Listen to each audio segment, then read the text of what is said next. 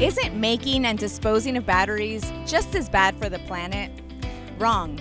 Over the lifetime of the vehicle, total GHG emissions associated with manufacturing, charging, and driving an EV are typically lower than the total GHGs associated with a combustion vehicle, mainly because of all the pollution averted while actually driving.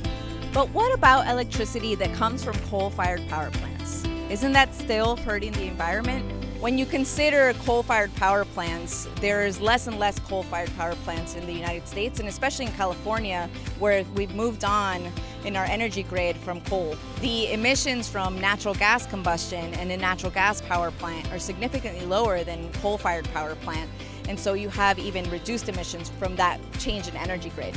Even when considering the negative impacts coal-fired power plants have, the amount of carbon emissions saved by going electric outweighs diesel emissions by a landslide.